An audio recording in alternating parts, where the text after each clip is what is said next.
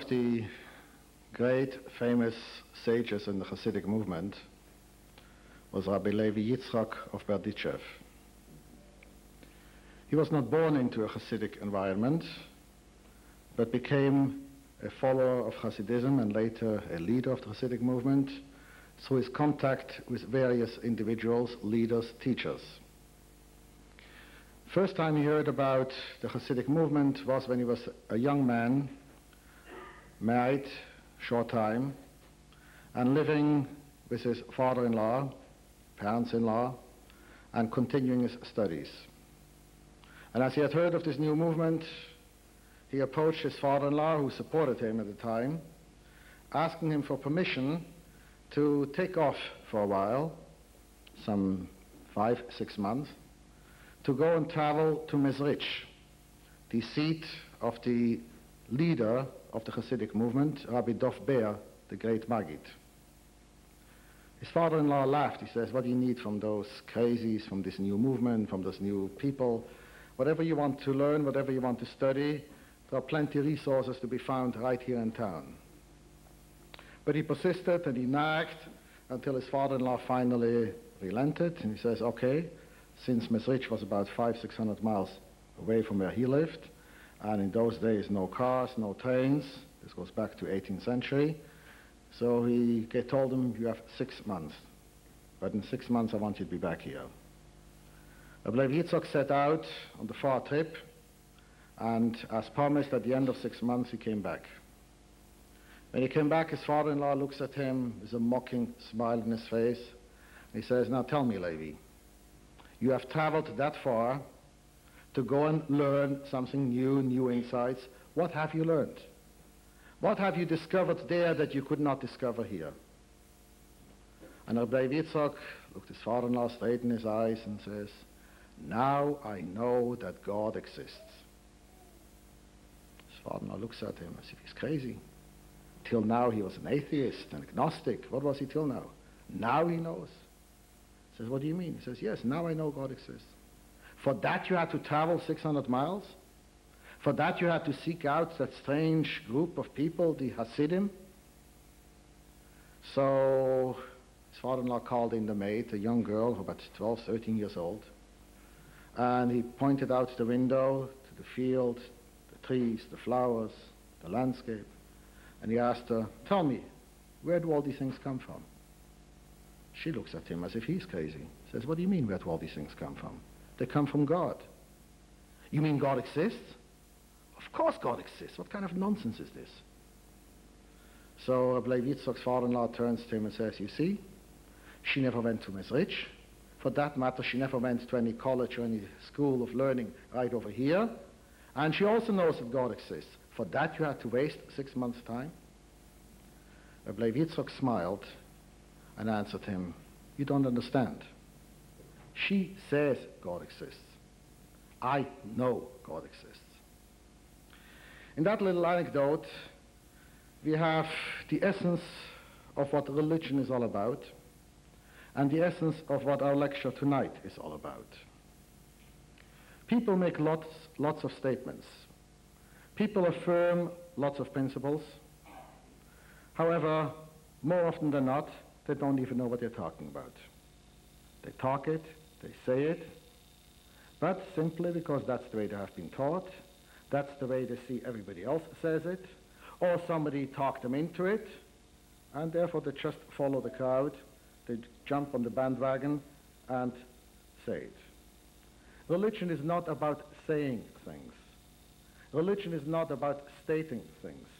The definition of religion, more than anything else in life, is about knowing things. For religion, by definition, means a relationship between man and God, God and man. It's a relationship not that we have between people. Between people, if you like somebody, you like him, you go with him, you don't go with him. Doesn't make much difference. If you don't have this friend, you have another friend. When you talk about religion, you talk about God, you're talking about something altogether different. There you're talking now about ultimate reality. Another word for religion is truth. Truth and religion are synonymous. There cannot be religion where there is no truth. God and truth are synonymous. In Hebrew, in the Jewish tradition, the Hebrew word for truth, emes, is taken as a name of God. And therefore it is a word that we are not allowed to pronounce in such places where God's name is not to be pronounced.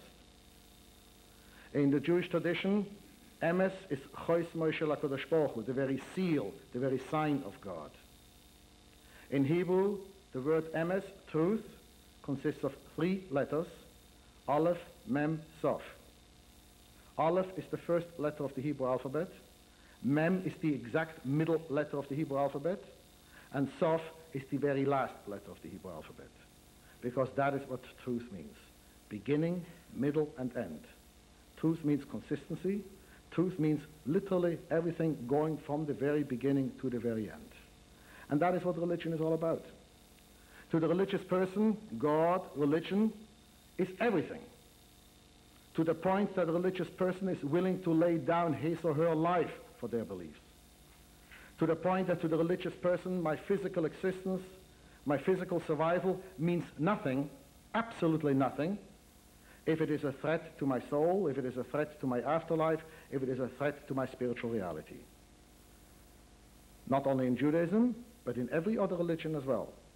You have a whole long history of martyrs, of people who are willing to lay down their lives because they felt this world, this life, my body, is only something for here and now. It's something transient, here today, gone tomorrow.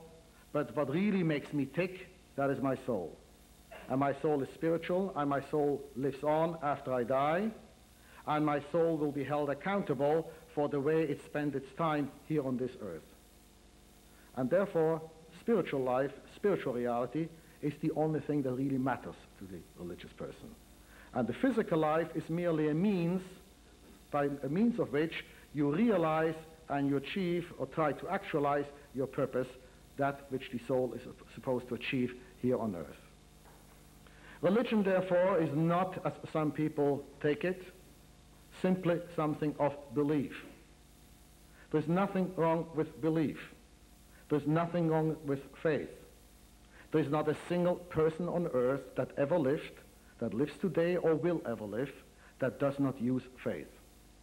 The greatest scientist on earth bases everything he proclaims on faith. He relies on faith when it comes to the criteria for his knowledge, for his basic premises. And once he has certain basic premises, now he experiments and tries to prove them on the empirical level. But the initial premises, the initial things that he starts off with, are acts of faith.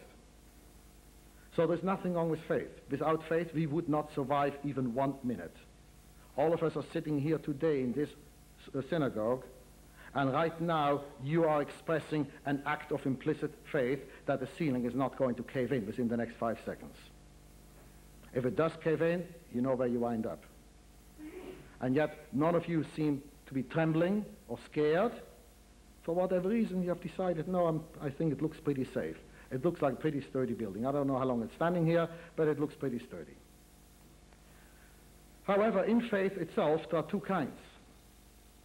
There is the faith that you express by sitting here right now, the faith that is used by the scientist, the faith that is supposed to be used by the religious person, and there is another kind of faith for which there is another word altogether, and that is called credulity.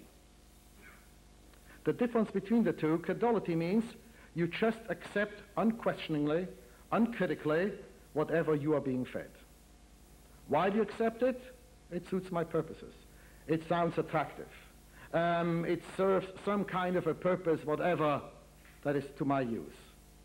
You don't examine it, you don't check it out. For as long as it works out, fine, I'm happy with it. If it doesn't work out, no problem, I drop it. That is not what I mean by faith. That is called credulity. That's called blind faith. The faith that I'm speaking about when we speak about religion is something altogether different. It is faith, it is belief, but it is belief and faith for which you have reason to believe it. You don't just jump with your eyes closed. You have reasons why you make these assumptions. You have certain foundations. The reason that you sit in here now is because I assume that in Australia they must have building codes as well, and the building has been standing for who knows how long already, So it must have been checked out, who knows? It has a track record of safety so far, so therefore for all practical purposes you assume, even though you don't have a 100% ironclad guarantee, every so often we do read articles in newspapers that buildings cave in, but the probability, the possibility of that is there. The probability of this happening, however, is very slim. The less the probability, the safer you feel. Absolute certainty does not exist in life. And when it comes to religion, therefore, where religion is supposed to be the most important thing for the religious person, more important than literally anything in life, including your life, how much more so then do we have an obligation to check out, to examine, to analyze, to verify that which we believe in, to convince ourselves, to show to ourselves, evidence to ourselves, why do I believe that? What is the foundation? What is the basis? Do I simply jump with my eyes closed simply because somebody told me so? Or do I have a good, solid reason for accepting and following that particular way of life? If it is simply blind eyes, you're not talking about religion. At best, you're talking idolatry. What kind of idolatry? You're talking about self-worship. You're talking about worshipping and accepting and following that which suits you, which has nothing to do with truth, nothing to do with reality, nothing to do with anything. Religion is probably the hardest thing, the most important thing that we have to examine, that we have to put ourselves really through a test before we can talk about it with any certainty, with any meaningfulness. And it's in that context of what religion is supposed to mean, truth, conviction, with solid foundations, that the idea of evangelizing, the idea of missionizing, the idea of going around and trying to gain converts, new members to whatever one belongs to, is the greatest and most stupid fallacy in the world. It's the very contradiction of what religion is all about. When you walk down the street and you feel a pain in your leg and you don't know what is wrong with you, and you see a shingle hanging out in front of a door where it says John Doe MD, and you walk in, you see it's a doctor, fine, I have insurance anyway, so what do I care what he charges? You walk in and you show him your leg, you say, Doc, I have a problem here, what should I do? And the doctor gives one look at it and says, this looks bad. This leg has to come off immediately. Are you going to let him take off your leg right there and then? Are you going to run to the nearest hospital and ask them, please take off my leg right there and then? The answer, I think, is quite obvious. You would say no. For some strange reason or another, you feel attached to your leg. And therefore, you do not want to get rid of it so fast. At least you're going to ask for a second opinion. At least you're going to ask a specialist in the field. So when it comes to your leg, and what do you care if they cut off your leg? Big deal. Today they have artificial legs. Today they have some such things as bionic man, the $6 million man, the bionic woman, and so forth. You get a television show, and you can do things with your artificial bionic legs that no normal person can do. You're much better off than before. So what are you afraid of? What are you losing? You can hop around even on one leg. And yet, you're going to go out of your way to make sure that this will not happen. Let's go even a step further. You feel thirsty, you feel hungry, and you see there some kind of a machine which sells drinks. And it says, I don't know how much a can of Coke costs here in Australia, but let's say the price there on the machine is $10. And you know down the street is a store, and there they sell them for the normal price, 75 cents, how much is it here? 50 cents, $1. Are you going to say, well, look here, big deal, $10 here, $10, tomorrow is inflation and recession, tomorrow it isn't worth too much anyway, so I may as well throw in the $10 and get my can of pop. For that, I'm not going to walk down an extra block. I don't think there are too many people that will do that. Unless you're really in a big rush, and your time is worth money as well, it's worth more than the $10, fine, then you'll do it. But under normal, average circumstances, you wouldn't do that. So for a lousy $9, you're going to walk down an extra block to make sure you're not You don't feel that you have been fooled, that you have been tricked, that you have been had for the extra $9 when you can get it there for $1. So for $9, what is $9 today? Nothing. And the same chances are you'd probably do even for half a dollar. You don't want to feel like a sucker. You will check out, can I get it cheaper? And if you know you can get it cheaper, you'll go over there. When you buy a car, if I got a car for you, only my mother-in-law used it, and only for 6 months, and just to go to the corner drugstore 2 blocks down the road, I'll sell it to you. It's worth $10,000 for you. I'll sell it for $5,000. But you have to give me the money right here and now, sight unseen. Would you do that? The answer is no. You want to see it, you want to check it out, you want to take it to a mechanic, see what's doing under the hood, etc., etc.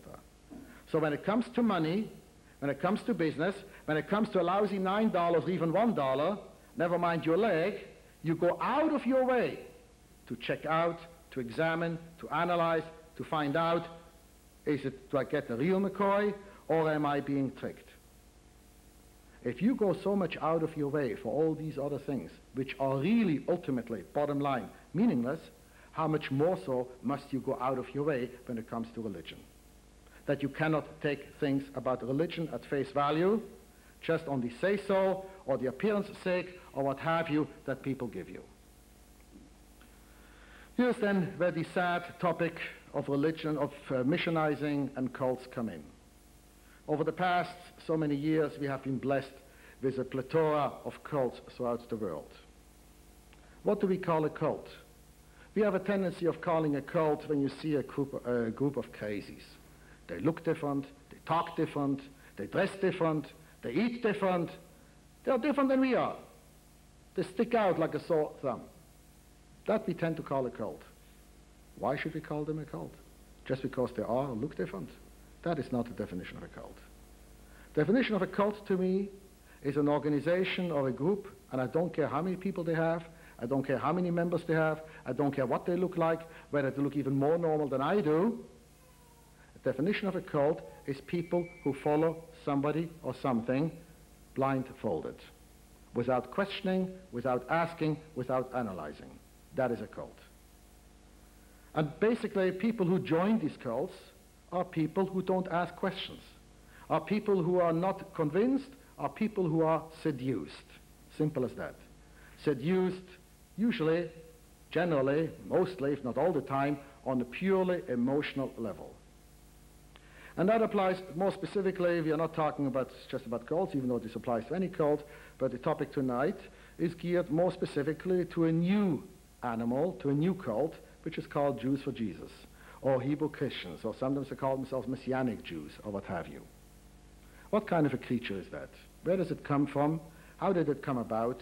And how do we deal with it? How should we confront it? How it came about is very simple to see. And incidentally, I will put a warning right here and now, and then later on, as things get hotter, the warning will be repeated. In America, I suppose you have the same here in Australia.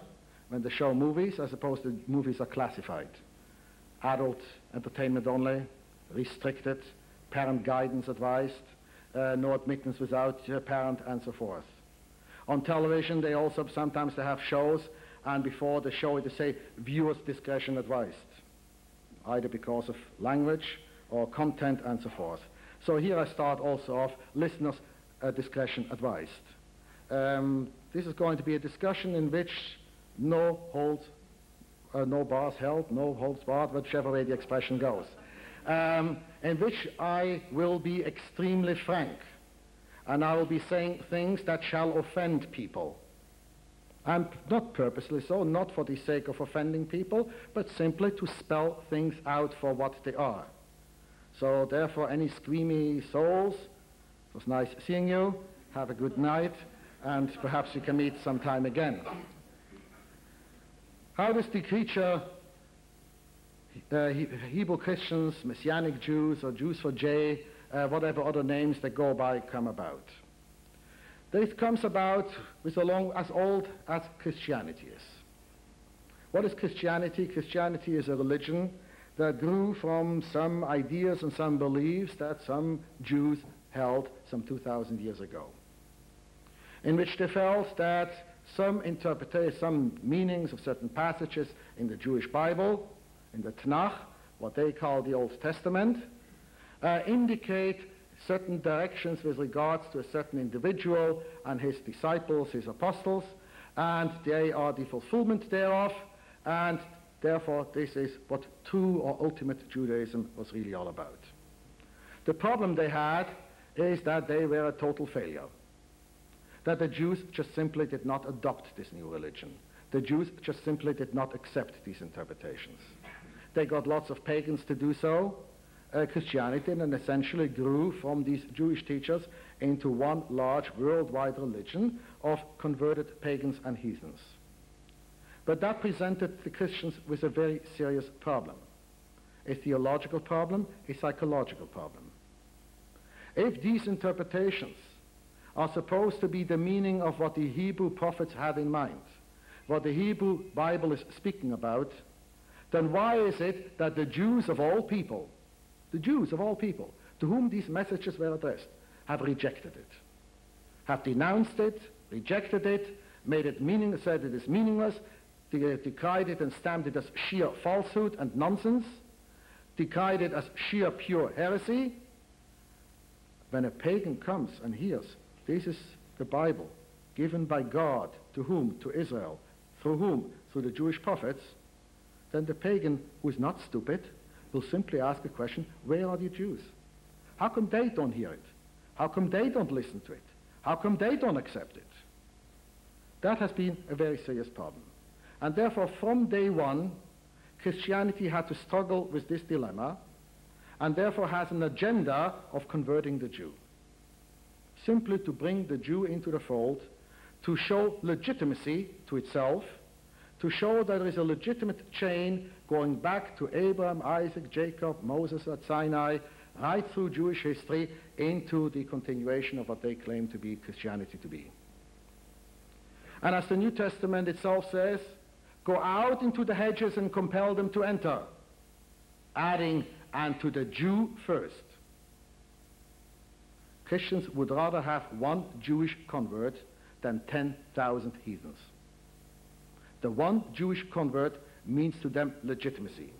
The one Jewish convert means to them continuation. The one Jewish convert means to them an unbroken chain that they can show we are the legitimate historical fulfillment of that which Jewish tradition is talking about. That was their agenda. And it has been the agenda from day one, as I say, going right back to the New Testament. What were the realities? The realities is that it was a total failure. They tried, they cajoled, they begged, they bribed, they did literally everything possible, but total failure.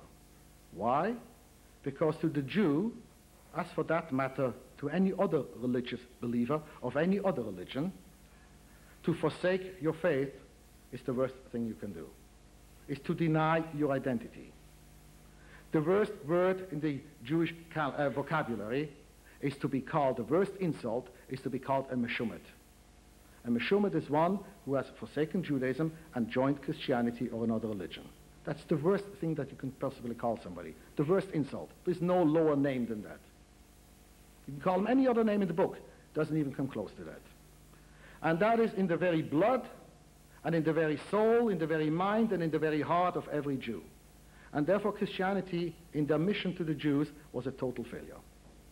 When they saw that it didn't go in good ways, they tried different ways.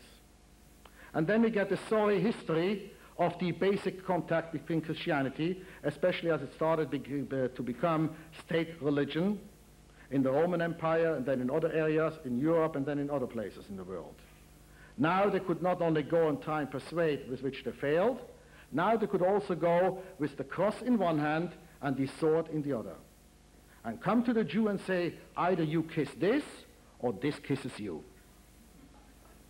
And that has been the history of 2,000 years of Jewish-Christian relationship, of Jewish-Christian dialogue. We have the story of the Crusaders, which decimated hundreds of Jewish communities on the way. We have the story of the Inquisition. We have the story of all the pogroms, and all these things ending and concluding in the Holocaust. Let no one fool him or herself. The Holocaust, the gruesome murder of 6 million Jews in the Nazi Germany, is a direct result, a direct product and effect of New Testament Christianity and Christian teachings. There is today not a single decent Christian theologian in the world anywhere that does not admit this. Not one. Of all Christian persuasions. Why again? Because of this obsession to the Jew first. Seeing that they failed, first with persuasion, and then with torture, with murder, with inhumanity of the worst kind that mankind has ever seen, they saw it's a failure. But the problem to them remained. Thus they invented a new thing, and this goes back essentially in larger format to the 19th century, what they call the Hebrew Christian missions, or the Christian missions to the Jews, in which they got, you have the odd one that somehow fell into their hands, and then they really pry them up and say, now you go to take the converted Jew, the Meshumet, and tell them, now you go and try to get others. You can talk Yiddish, and so forth. But even with all these things, it was still a total failure. Because the word Christian, the Christianity, the word Jesus, the cross, these are like red, put red in front of a bull when you put it in front of a Jew. We have had our experience and our dialogue and our conversations about what these concepts mean. Thus they saw that this is a failure again. So in the 20th century, they hit upon a new idea. First they changed the name to the Hebrew Christian Alliance. But Hebrew Christian Alliance, and let nobody fool himself or herself, these are purely Christian organizations. Purely Christian organizations funded and supported and pushed by the Christian churches. I don't know what particular churches are so active over here, but as far as the North American continent is concerned, there it is mainly the Baptist churches, but basically it is every single church without exception. But it's only the ones who were the most active and the ones most involved in the funding thereof. So they tried that.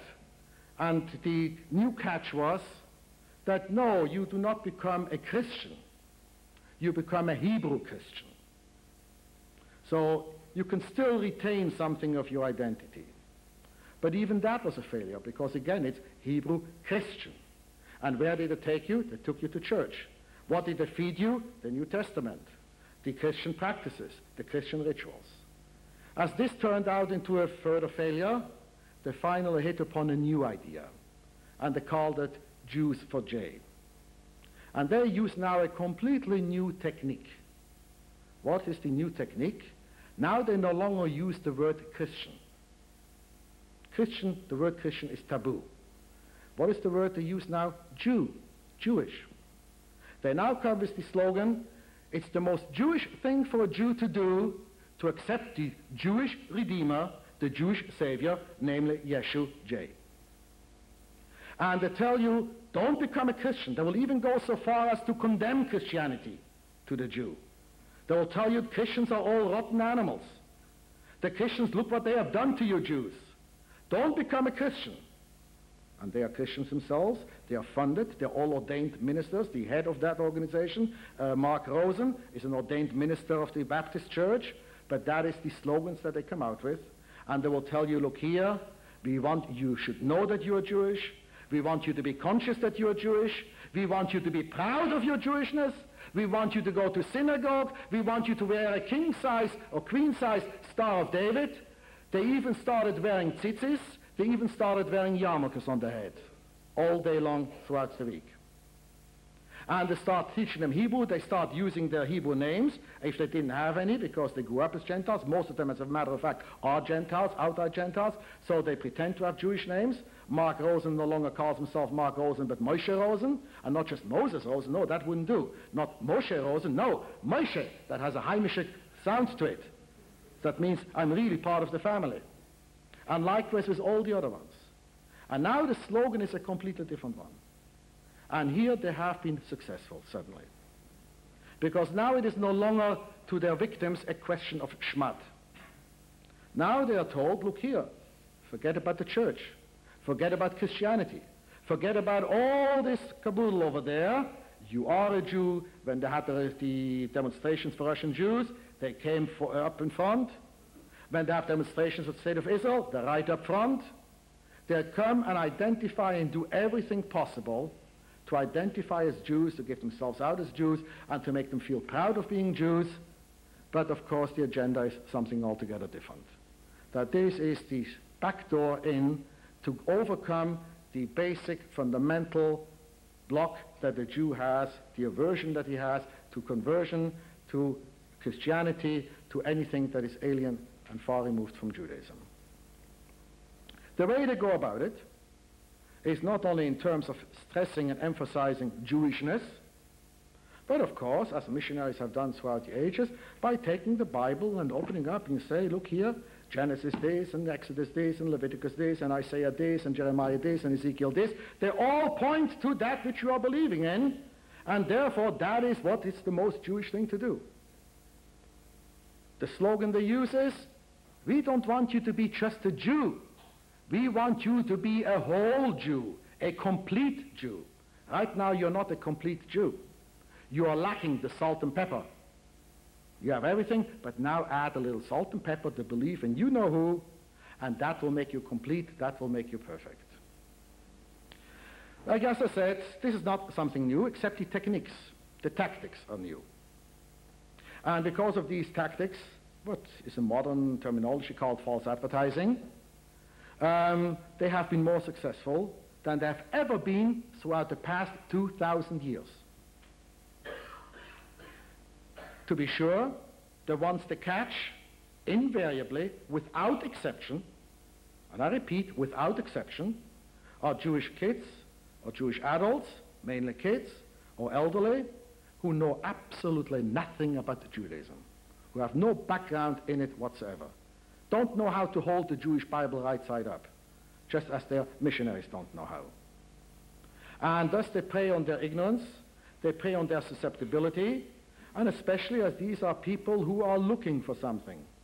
They are people who are looking for content, and here they come and tell them, look here, you're Jewish, you're searching, you're looking, I have an answer for you. And it's your own answer, it's from your own background, it's from your own tradition, it's from your own history, it is your own identity. The arguments that they use, especially when it comes to biblical passages, which is in essence all they can come up with, is not one argument that is new. Every one of the biblical passages that they throw at them, every one of the booklets or books that they publish and throw about, the pamphlets, which also come with phony marks, with false advertising. They even advertise Hasidic concerts, Hasidic services, and show pictures on these things which make it look as if it is a genuine, authentic Jewish affair, until you come in and then either outright or subliminal, in whichever way they go at them, with all kinds of sorts of seductions. The arguments which they use, based on the Bible, not one of them is original. And here comes in the falsehood, the hypocrisy of it all. Every one of these passages that they quote, every one of the passages that they have printed, are passages that have been thrown at us Jews for 2,000 years. There's not one that is original. And every one of these passages has been answered. In medieval times, the Jews were forced into public debates. When they saw they couldn't get us one way and they couldn't get us the other way, so they had some Shumashumodim, or they had some very learned priest and what have you, who figured, oh, I'm smart enough. I'm so convinced in my faith, I guarantee you I can prove to the Jew that if this becomes a public debate, that our interpretation of the Bible is correct. And thus, through state power, Jews were compelled. Jews don't like to have discussions as we have here today. Jews don't like to have debates about religion because it's a futile waste of time. It's not going to convince anybody. And thus, they tried, they still have this hope. And therefore Jews always avoided that, but they were very often forced into that. They were forced by the church to engage in public debates, in which the priest would stand and question them. Here you have this passage, here you have this tradition from your own, which talks about the Messiah, which talks about the Savior, and here the Bible says this. Doesn't that obviously mean this, and doesn't that obviously mean that? And the deal that was usually made at the beginning of the debate, Jews had no choice in that, they were just presented with the terms of the deal, is that if the priest convinces you, you have no answer, then you and the whole community will have to convert, forcible conversions, or face the other alternative, which is death. If the Jew happens to win the debate, no harm done, we'll find another priest tomorrow. And if not tomorrow, then next week. These debates have been held from early medieval times to as late as the 17th century. These debates are on record. They have been recorded not just by us, they have been recorded by the Christians themselves. They are available in every language that you can possibly imagine. Initially it was Latin, and then Greek and French and Spanish. They have all been translated. Every single debate that has ever been held between Jew and Christian has been won by the Jews. There is not one single passage that Christians have ever come up with, not one, in 2,000 years, that we have not shown them the falsehood of their claims, the fallacy of their interpretation, the meaningless of their approach. Not one. If people would have the slightest interest, the slightest commitment to truth, they would not come today and ask the same questions. Because all I have to do is, my dear friend, before you talk to me, do me a favor, give me a break, go to the library, and I guarantee you that in the libraries here in Sydney and every other city, you can find texts of these debates as well. Go there, study that, and then come back to me. But no, they're not interested. How did the Jews answer these debates? Essentially, showing consistently throughout history how they have taken these passages out of context, or they have interpreted them in such wild ways which have absolutely nothing to do with anything Messianic, nothing whatsoever, and just kind of forced these interpretations into it. Totally wild. If you were to give that to anybody else, looking open-minded at it, there's no way in the world that would even see by the faintest stretch of imagination what this means. This has been the history of it. Which means in plain English that there's nobody to talk to even. They're not interested in truth, they're not interested in reason, they're interested in bombarding people who don't know the first thing about what is happening, just as they themselves don't know. They have convinced themselves, credulity, blind faith, and they feel since they have this strong faith, then obviously everybody else must see it that way as well. When I got involved in fighting cults and missionaries, my initial approach was the same as traditionally historical. I used to answer them. Basically what it says in all these texts, look here, what do you want? This is what it means. Read the verse before, read the verse after, and still come and tell me now what it's really talking about. How do you get a Messianic passage into this and so forth? But you may as well talk to the wall. It means nothing. And even if they admit it, even if they say, okay, I see your point, I still get the bottom line, okay, that's your way of looking at it. But there may be another way of looking at it. And therefore back to square one. And on to the next customer. Me somehow, they no longer bother. Not only they no longer bother me, but they don't even allow their people to talk to me or to come even close within 100 meters of me. I've been pronounced the Antichrist himself, and I'm very proud of that. They've held special prayer sessions for me. And they've circled my house. They've been following me, walking to the synagogue and that, trying from all ways and means. By now they've given up on that as well. When did they start giving up on that? Because once I started taking off my gloves. Because I came to a point I say, hey, that's a waste of time. We have to take a new tack with them. Why should I be the one to defend himself? Let's change the ground rules. I'm going to out on the attack. Let them defend themselves. And now comes the second warning. Listeners, discretion advised. Because what I'm going to say now will really sound very offensive to many people, purposely so. But when you hear me out till the end, you'll see there's nothing offensive about it at all. So you have to, if you still decide to stay, now you have to stay till the end. How I go over to the attack is the following way. I say, let's forget about Judaism. Let's forget about the Jewish Bible. Let's forget about what the Jewish prophets have to say, because regardless what I say, you don't listen to me anyway. You're going to give me your interpretation and the way you see it, and regardless how irrational and absurd and stupid it sounds, it means nothing to you. So you know what? Let's switch. Let's move to the New Testament. After all, you are trying to convince me to become a Christian.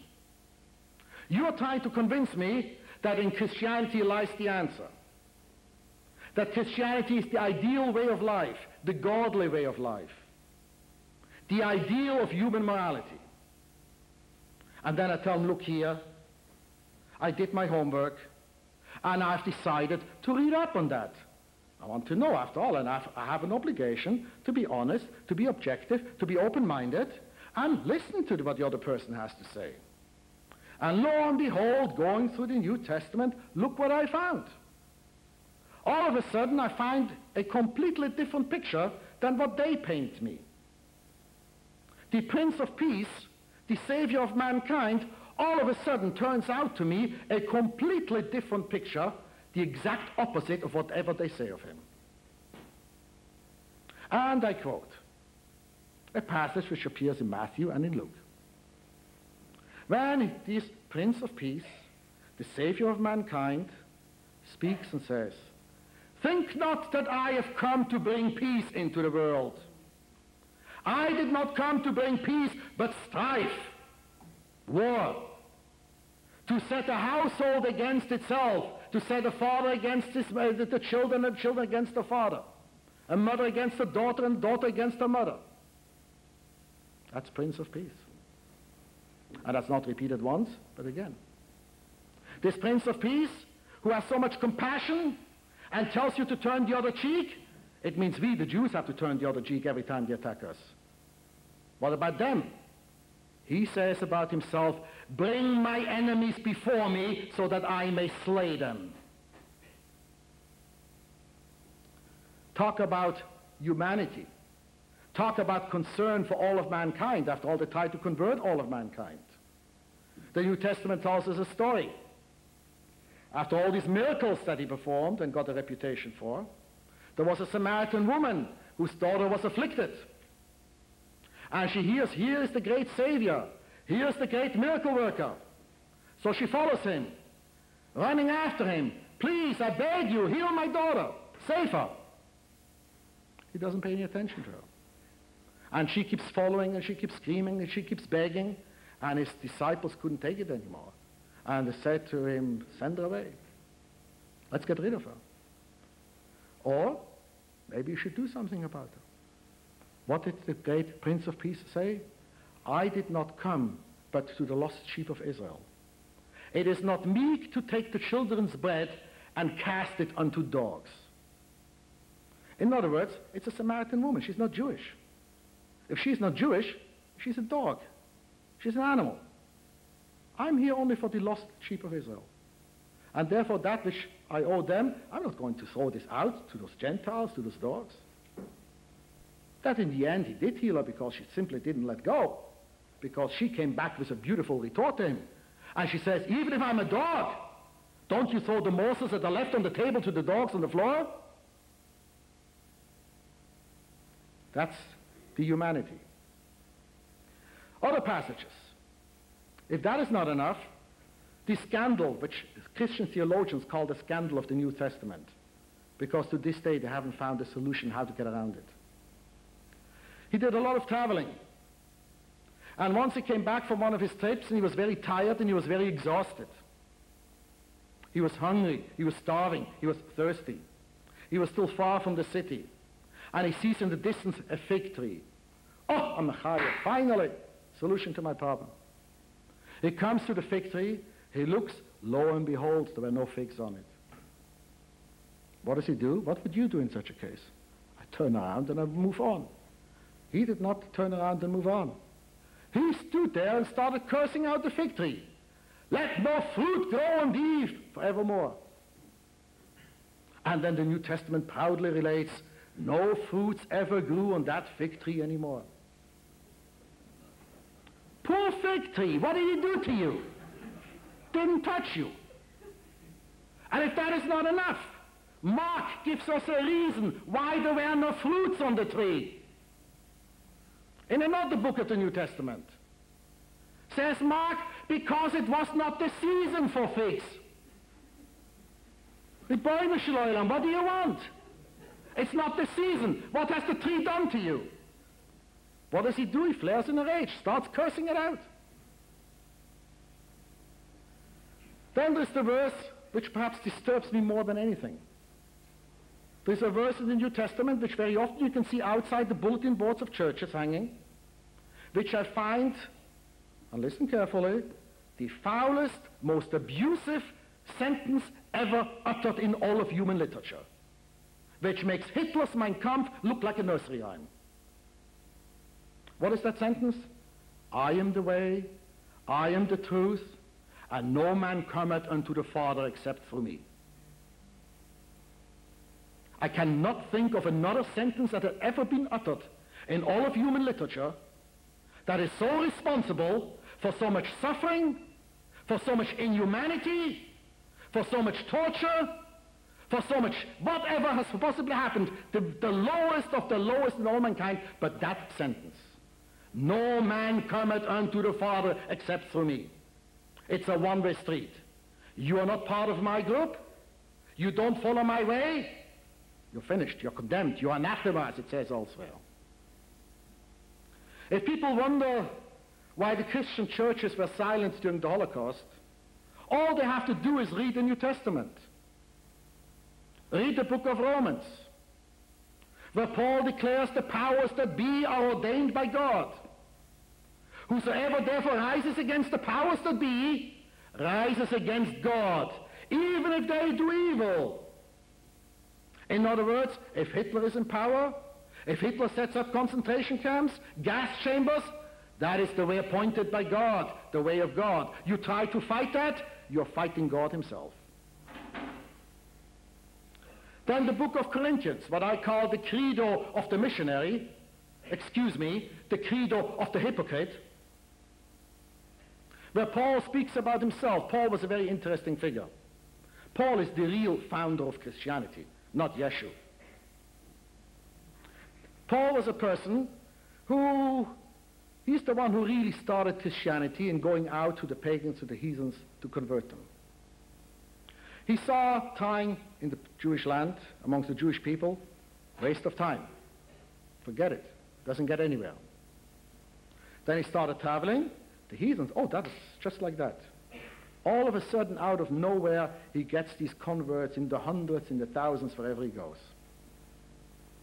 Now, this Paul, when he went out there, coming to the pagans, remember here again, the first Christians were Jews.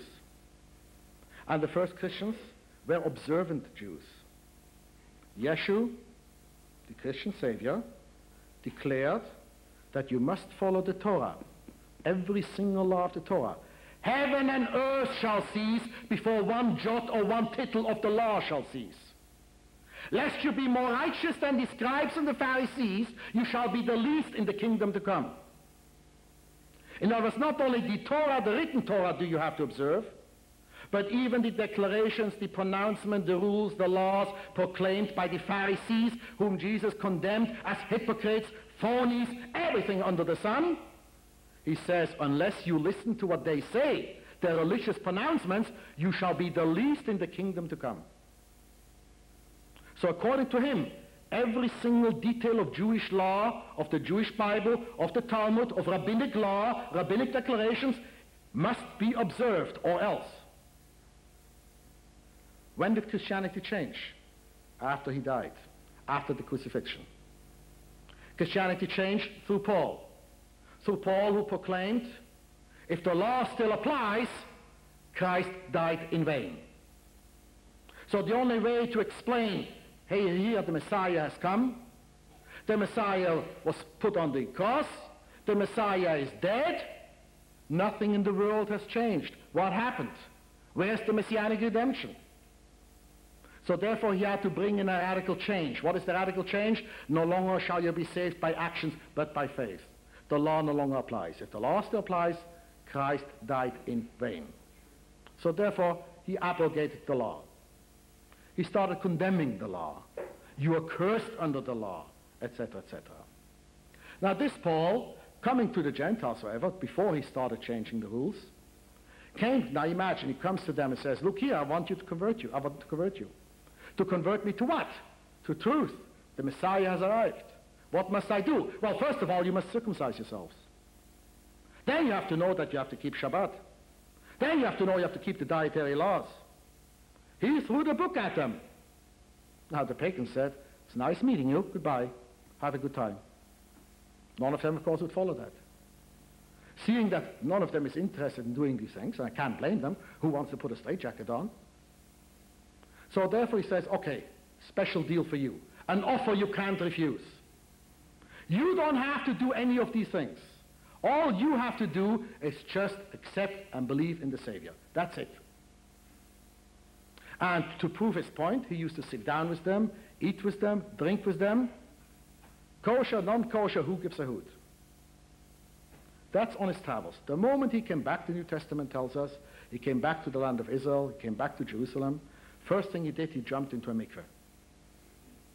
To purify himself from having been defiled by these Gentile contacts, from having been defiled by this non-kosher food, from having been defiled by these non-Jewish practices. Then he rushed to the temple to bring a sin offering for having violated Jewish law. And then he lived again for a few weeks in the Jewish community. Till the next trip. Next trip, back. History repeats itself again. You guys don't have to do it, and he sits down to eat and drink with them, coming back, this and that. And if somebody asks, but my goodness, what is the man doing? So Paul explains in the book of Corinthians, I am made all things unto all men. Unto the Jew I come as a Jew. Unto those that are under the law I come as those under the law. Unto those that are without the law I come as without the law. I am made all things to all men in order that I might gain the more for you know who. This to me is the credo of hypocrisy. It's the very essence of what hypocrisy is all about. There are no principles, there are no rules, there is no truth. Nothing matters. There is only one thing that matters. Produce. Get the numbers. Get the converts.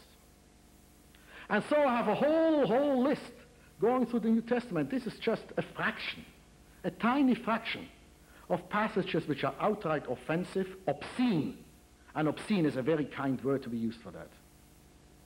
And I come to the Christian and say to him, look here, my friend, this is what you want me to convert to? This is what you want me to accept?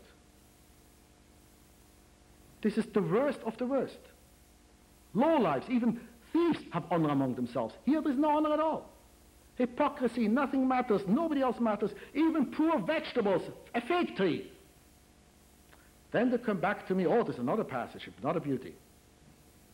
How do you become a true Christian? How do you become a true disciple? Yea, he who hates not his father and hates not his mother, hates not his brethren, hates not his sisters, hates not his wife and children, hates not himself, shall not be my disciple. Direct quote. Hatred. It's a book literally teaching and preaching hatred, racism, obnoxious empire building, chauvinism. It's literally the worst of the worst that one can possibly imagine. And I say to my Christian friends, and I do have Christian friends, what do you do with this? What do you do with this? And then the response is to me, hey, hold it, they say, Rabbi. What you have just read to me is not what it says. I say, I beg your pardon. Here is the book. I show them chapter and verse. And I show them it's all read in context, not one word out of context. Show me where I have misread or misinterpreted. I'm not interpreting one word. I'm reading literally the words as they're written and as they're printed. So then the response is, yeah, you're right. 100% right. We're not accusing you of falsifying. However, you don't understand.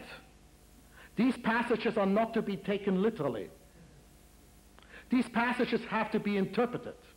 For example, the passage about hate your mother, hate your father, hate your wife, hate your children, hate your brethren, hate your sisters, hate everybody. And if not, you can't be my disciple. They say what that means is that your first loyalty belongs to him. That when it comes to a conflict between doing something for your parents, or your spouse, or your children, and that goes directly, diametrically opposed to what God wants from you, or what they say, what you know who wants from you, then they say you have to cast them all aside, everything aside, and just go with what he says. I have no problem with that interpretation. Because technically, every religion teaches the same thing. Every moral system teaches the same thing. If there are principles of morality, if there are principles of truth, they reign supreme. And no personal or emotional considerations can outweigh and overrule morality and truth. So I have no problem with that. And they say the same applies to the other passages. You have to read not what it says. You have to read in between the lines. You have to read behind the words. Okay, so he was a lousy writer. He had a lousy speechwriter for him. He should have expressed himself in a bit more delicate fashion. But there is a deeper meaning to it, and so forth. And then I listen to that, and I say, are you sure? They say, yes. And then I ask them, but maybe I should take these passages literal? So they say to me, oh no, Christianity throughout the ages has taken these passages with that deeper meaning. Well, in reality, I've seen the opposite. In reality, even all the interpretations of the gift, they haven't come up with one interpretation yet for the story with the fig tree. But in any case, I say, and I ask them, what do you mean? You mean you have a tradition of different interpretation? And they say, yeah. Going right back to the beginning, right back to the source. They say, yes. And then I sit and listen carefully, and I shake my head, and I say, you know, what you say makes sense. And I'm willing to accept your interpretation and not my literal reading. And then you can see a smile from ear to ear on their face. They're happy. There is hope for him yet. He's coming around. But then, of course, comes the punchline. And my punchline is a very simple one. I say to them, look here. All these passages, which at face value are absolutely obscene, and there's no better word for it, I'm ready and willing to surrender and say there may be a completely different meaning to them. And that meaning perhaps only those who have been born into the Christian tradition, who are the heirs of a chain of interpretation from day one to this day, only they would know it. I'm an outsider. First one to admit it. I come from completely outside, a completely different tradition. I come from Judaism. I, as an outsider, cannot come now and jump and into that book, into that text, into that tradition, into the practices, and tell them, look here, I think that this is what you are saying, this is what you mean. Only the Christian can tell me what the New Testament is really all about. But if it's good for the goose, what is it? It's good for the gander. The punchline then is with regards to Judaism. Only the Christian can tell me what J.C. really meant through his tradition. But by the same token then, only the Jew can know and tell you what the Jewish Bible is about. What kind of a chutzpah do they have to come Johnny come lately, hundreds and over 1,000 years after we have our Bible, a Bible given by God through the Jewish prophets, in the Jewish language, to the Jewish people, with a Jewish message, addressed to the Jews, given to the Jews, transmitted by the Jews, interpreted by the Jews, preserved by the Jews. And now comes this Johnny-come-lately Christian who can't hold our Bible right side up, knows it at best from a translation of another translation, and he dares come and tell me what the Bible is talking about? He can't even read the original text. And even if he could read the original text, where do you come off telling me what it's talking about? In other words, for 2,000 years, we Jews didn't know what we had. For 2,000 years, we Jews were deaf, blind, and dumb. For 2,000 years, we got messages. For 2,000 years, we got teachings, which we had no idea what the heck they're talking about, until Johnny come lately, who could not read Hebrew, The apostles could not read Hebrew. Listen carefully. The apostles could not read Hebrew, did not know Hebrew. They barely knew Greek. And they come to me and they tell me what the Jewish Bible is all about. Case closed. You want to take your passages in the New Testament and give them a different meaning? I'm game. And I'll be the first one to admit that I, as an outsider, and certainly who does not have a positive view of this, has no right to impose my interpretation on it. How much thousands of times, millions of times so, do they fall by the side when it comes to our tradition? Case closed. There's nothing further to discuss. You want to know what the Jewish Bible means? Don't come to me and say, doesn't it mean this? I say to him, shut up. You want to know what the Jewish Bible wants to say? Sit down and I will tell you. And what I tell you, that's the only thing that you can take. And anything else is sheer rubbish and garbage. Okay, nothing further to discuss. You want to take it differently? And they interpret, if they were to take my Bible and read literally what it says, they might have a case.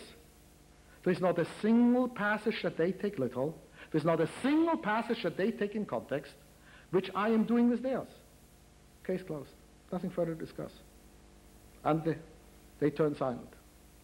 Now, some people have accused me in the course of time that I'm using this as a cop-out, that perhaps I'm afraid to confront the passages directly. So I tell them, look here, you want to take the passages directly? I'm game. Let me give you two examples. The two most common passages quoted by them.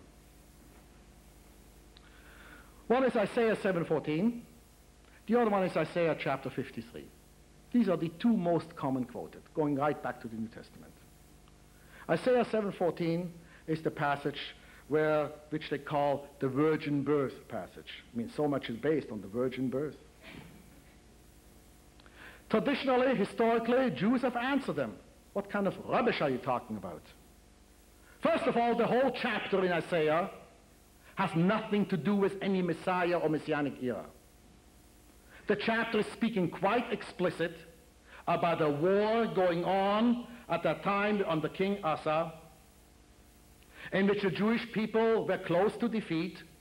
It was a hopeless situation, and God tells the prophet Isaiah, go tell the king not to worry. You'll be victorious. And go tell the king he should ask you for a sign, for proof that he has nothing to worry about. And the prophet goes to the king, and the king says, I'm not going to test God. I'm not going to ask him for any signs. And then God said to Isaiah, I'm going to give him a sign nonetheless. This shall be your sign. The almo shall become pregnant. Ve'yolat ben, give birth to a son. Ve'koros shmoi Immanuel, and she shall call his name Emmanuel. That is the sign. So traditionally, what we have answered, and then indeed this happened, they were victorious, case closed. That's all Isaiah is talking about there. Comes Christianity and says, hold it. The Hebrew word there, almo, they translate as virgin. And they say that God gave Isaiah the sign, behold, the virgin shall become pregnant, shall conceive, and shall bear a son and call his name Emmanuel. So we have answered them, look here, who is talking about the Messiah here? We are talking about a situation, a condition which existed 700 years before he was born. Is that going to be a sign for the king and for the Jewish people that 700 years later somebody is going to be born?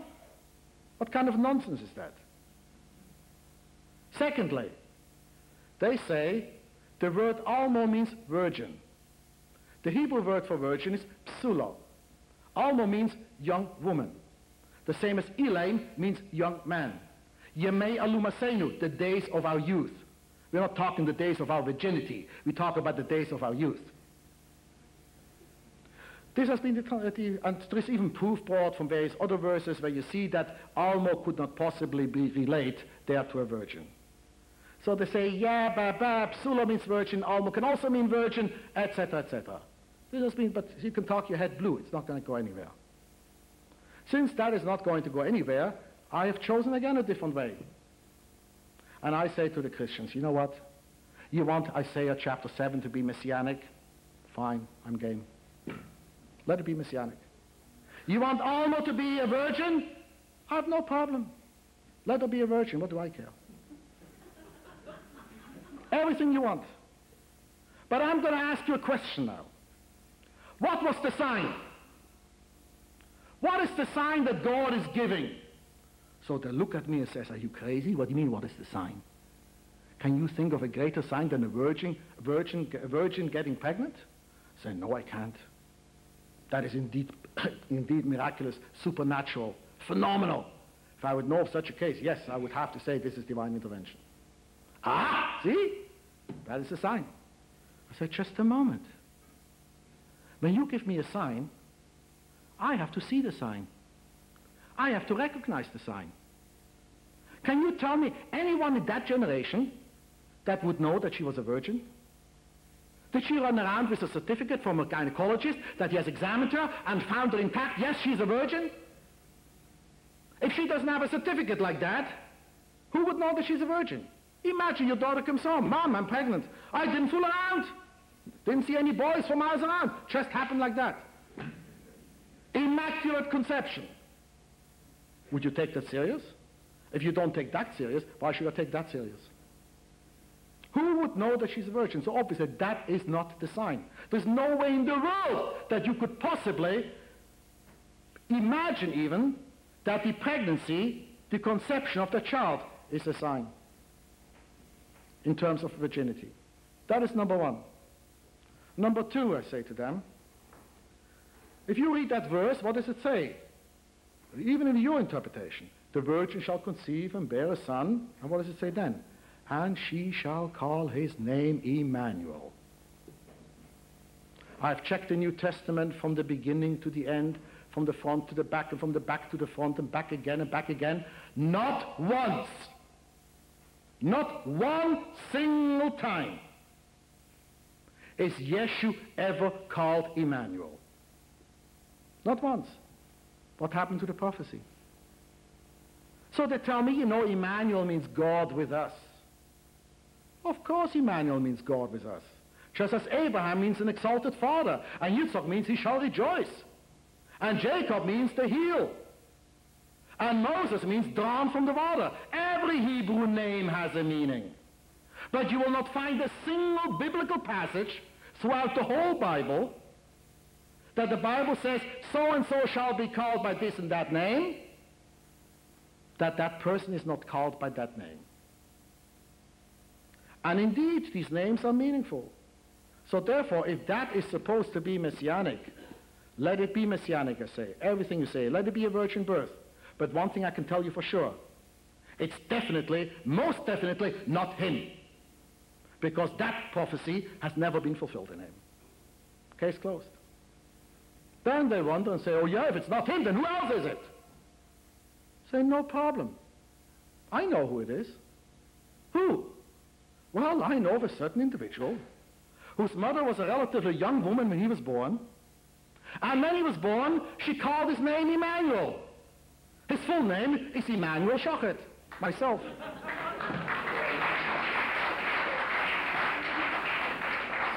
So now the Messiah has been revealed and exposed. For that matter, I have an advantage which he never had. According to Jewish tradition, the Messiah has to come from King David. And according to Jewish tradition, as we read in the Torah reading of this week, explicitly, and as we read in so many other, the very first chapter of Numbers, and in so many other passages, genealogy in Judaism, religion is determined by the mother. Genealogy, tribal affiliation, hereditary laws are determined exclusively through the father. He had no father, did he? No father? Forget it. He can't be a king over Israel. His mother descended from King David. Mazel tov. Therefore what? Means nothing. Absolutely nothing. My family has a genealogical table for my mother's side and my father's side. No problem. So if you're looking for qualifications, you're looking for a viable candidate, I'm volunteering for the throne of Israel. Not just volunteering, but as of tonight, I think the time has come I should demand it. That's so much for Isaiah 7:14. Even granting them every mistranslation and every misinterpretation that they want to take for it, there is no way in the world that they can show that this has anything to do with him. Let's take Isaiah 53, the suffering servant passage. The traditional interpretation of that has been, by many, they tried to escape the confrontation from Christianity and say the suffering servant, that is the people of Israel. And 2,000 years certainly has shown that we are the suffering servant. However, to be true and honest, there is solid, sufficient evidence in Jewish tradition, going right back to the Talmud and medieval commentators. No, Isaiah 53 speaks indeed about the Messiah. Speaks about Mashiach. So I take it, by now I'm very frank and open. I take frontal attacks. Isaiah 53, I give you everything you want. Messianic, Mashiach, the works. But regardless what, one thing I can tell you, it is not him. Then they ask me, what do you mean it's not him? How do you know it's not him? Maybe it is him. I say, no. From Isaiah 53, it says right there that it couldn't possibly be him. Where does it say that? Well, it talks there about the suffering servant suffering for the sins and the iniquities of his nation and the world.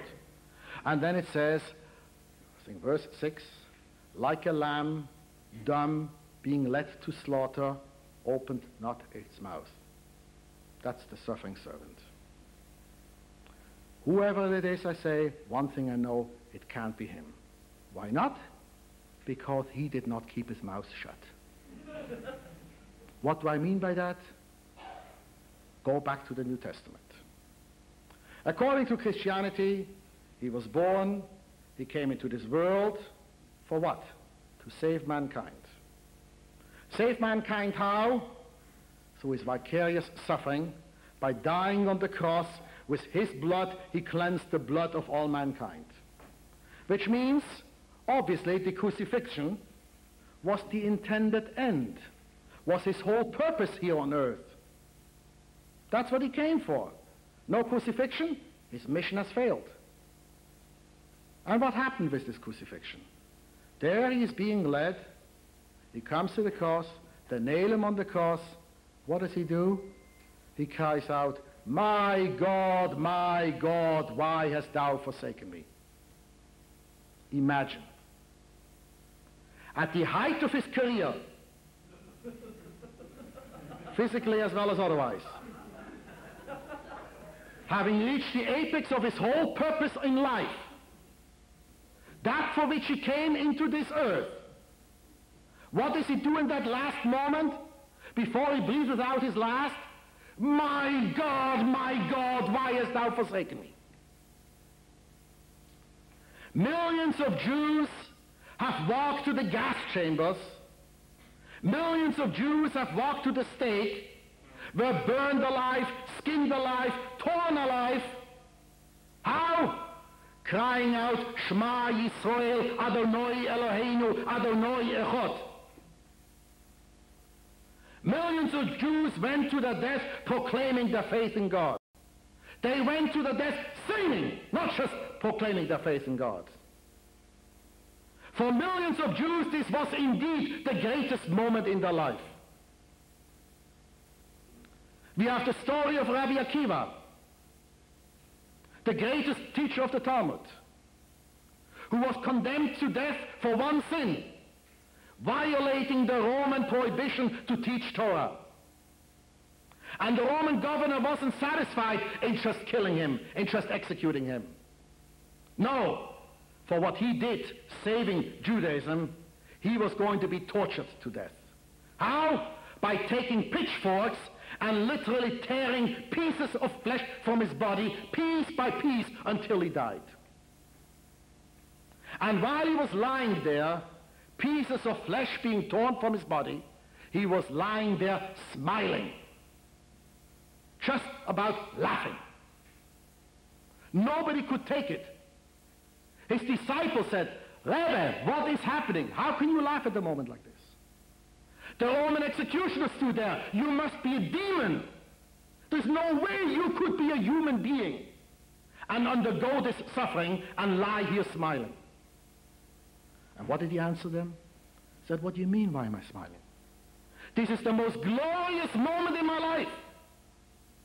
Every day, morning and night, I say the Shema. I proclaim my belief in God. I proclaim the unity of God. And I proclaim how I have to love God. You shall love Hashem your God. With all your heart, with all your soul, with all your might.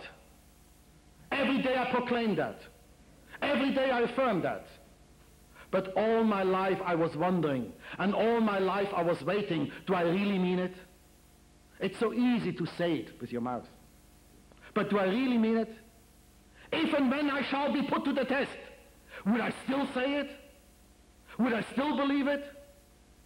Today it is happening, he says. Today I'm being killed for being a Jew. Today I'm being killed and murdered and tortured for my faith and belief in God and strengthening that amongst others. Is this not the most glorious moment in my life, that I can lay down my life for God? That has been the Jewish attitude. And he, my God, why hast thou forsaken me? And not only Rabbi Akiva, not only the martyrs in Jewish history, in Christian history as well. How many Christians went in the arenas of Rome and were fed to the lions, affirming their faith in their religion, in their God? How many Christians, how many Muslims, how many members of all religions in the world were willing to sacrifice their lives, proudly standing up, happy that they can prove their faith in their God by laying down their lives? And he, the so-called savior of mankind, the role model, the one who comes to die for the sake of mankind. My God, why hast thou forsaken me? Like a lamb, dumb, being led to slaughter, opened not his mouth. That is the suffering servant. Whoever it is, I don't know, but one thing I can tell you, it is for sure not him. And if that is not enough, there is another verse in the same chapter 53, where it talks about the suffering servant, how he goes through his sufferings, and then God promises him a reward. Don't worry. Yarich Yomim Yerezera. He shall live long as a reward for his suffering, and he shall see seed. He shall see children. He shall see offspring. Now, unless there is a secret history of you-know-who, according to all records, Christians and non-Christians, when was he crucified? He was about 30 years old, 33 years old. Give him another 3 years for all I care. Give him another 10 years. Is that long life promised to the suffering servant? He shall see offspring. Where are they? Did he have a mistress somewhere on the side?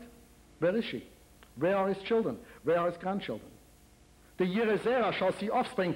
In the Jewish Bible, the Hebrew has only one connotation: physical offspring, not disciples, not students. Where are they? Who is the suffering servant? Whoever it is, one thing we know for sure, beyond a shadow of a doubt. Whoever it is not him. It can't be him. He doesn't fit the bill. Aside of the fact that he simply does not fill the bill of a Messiah altogether. According to the Jewish Bible, according to Jewish prophets, what is the Messiah supposed to do? The Messiah is supposed to redeem the Jewish people. The Messiah is supposed to rebuild the temple. The Messiah is supposed to usher in an era of peace and harmony to all mankind. The Messiah is going to bring about peace and harmony between all human beings without exception. Jew and Gentile, believers, non-believers, whoever it is. An era of peace and harmony, not only amongst all mankind, but even amongst the animal kingdom. The wolf shall lie with the lamb, the lion with the kid. The lion shall eat straw like the cow. None shall harm or hurt one another. No animal shall harm another animal, let alone a human being. And certainly the human beings will no longer harm. The swords shall be changed into plowshares. No more arms race, nothing. Ultimate utopia. That is Messiah. That is Messianic age. What has happened since that Messiah came? There has never been so much suffering. There has never been so much torture. There's never been so much violence. There has never been so much inhumanity in all of human history as there has been in the last 2,000 years, and all in the name of Jesus Christ, the Savior of mankind. That is the Messiah. The Christians answered and said, oh no, those people who did it are not true Christians. There are people who call themselves Christians, but they're not real Christians. My answer to that is to go back to the New Testament. I'll quote them a passage in Matthew 15. By their fruits shall they be known. A good tree does not bring forth bad fruit, and a bad tree does not bring forth good fruit. I don't care whether these people were true Christians or were not true Christians. The fact remains that all this inhumanity has been caused by the New Testament, by the Christians following, or those who claim to be Christians, is based, these are the direct fruits of those teachings. As I said earlier, there is today not a single Christian theologian, Catholic or Protestant or whatever have you, that does not admit that the Holocaust in our own day, regardless what the Nazis claimed in terms of religious affiliation, the Holocaust in our day is a direct result, not indirect, direct result, an inevitable result of Christian history of 2,000 years. So much for the terms of refutation, for the polemics. I could go on and on and on with all the other passages, etc., etc. Every one of them comes up with the same answer. But ladies and gentlemen, my purpose here tonight, in spite of what it may have sounded here before, now you know why I gave this auditors or listeners discretion advised, is not to attack Christianity. No, I have no quarrel with Christianity. No, I'm not being facetious, not at all. Not at all being facetious. To me, Christianity is a lie. Outright falsehood. Sheer nonsense. But that's to me. The same as the Christian would say that Judaism, the way I live it, is to him a lie, an outright falsehood. You cannot be a true Christian and accept the validity of another religion. Nor can you belong to any religion and accept the validity of another religion. That's an absurdity. It's impossible. But we can respect one another nonetheless. Just because that is a lie, to me, I did not say it is a lie, period. It is a lie to me, and it is a lie to every Jew on earth. To the Christian, to the Gentile, for all I know, there is something in it. The same as all these other religions. God has many children. And you don't demand the same thing from all your children. Penicillin has healed and cured and saved millions of lives. But penicillin is also responsible for the death of thousands upon thousands of people. If you're allergic to penicillin, it's fatal. When a Christian would live the life of a Jew, the life of the Torah, he would be living a lie. He is spitting in God's face. Because the life of the Torah has no relationship, no bearing upon the Gentile. None whatsoever. He is taking a medication that has been prescribed for me, the Jew, and every other Jew. For the Christian, that is fatal. By the same token, the Jew that would live the life of the Christian is also swallowing poison, outright poison, is living a lie. I've often said in various lectures, and these lectures are not held just for Jewish audiences. I've given the same lecture with the same content, and much worse. Tonight we have to be short, we started late. And I've only scratched the introduction. In front of Christian audiences, and I have no problem with it, because they understand exactly what I'm saying. Whatever I have said so far could be said by any Christian, any Muslim, any Buddhist, or any Hindu. Just change the wording. Just change the terms. But the content is exactly the same. It once happened at McGill University that I gave this lecture, and there were a whole bunch of priests and ministers in the audience. And they heard me say, well, I want Christians to be good Christians. Do your own thing. But Jews must do their own thing. Must be true Jews. In the question and answer period, a priest raises his hand.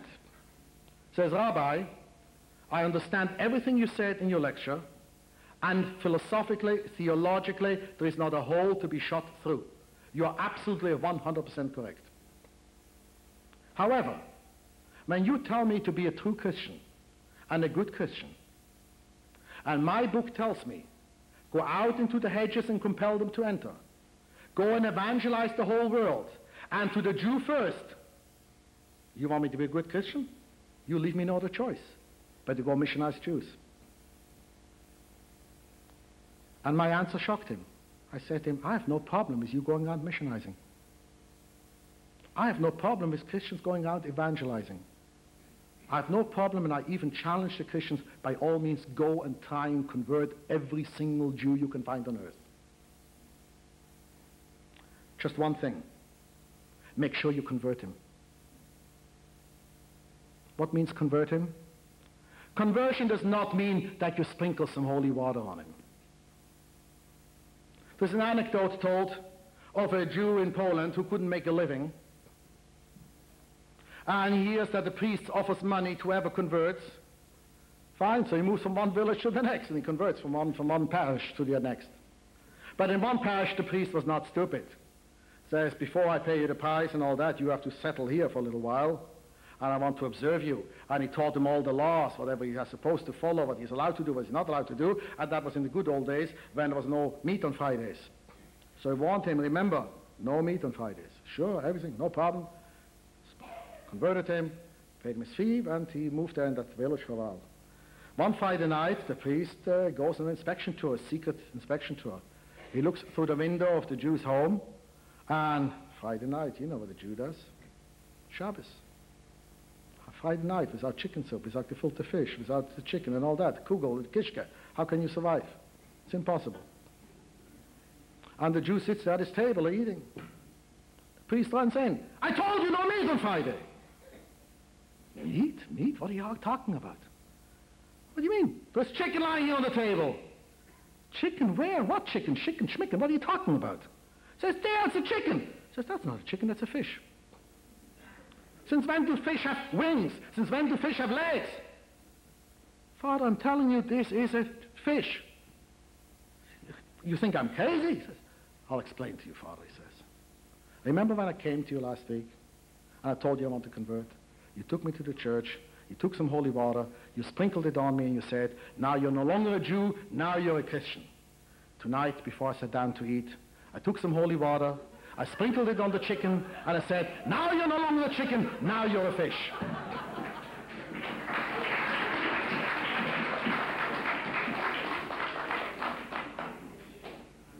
Every single case in history, and I state that without qualification, of a Jew joining Christian or Christian group, Christian doctrines, has never ever been a case of conversion. In all of history, there's never yet been a Jew to convert to Christianity. And I go a step further, and I make a prophecy. You know now who Immanuel is. There never will be.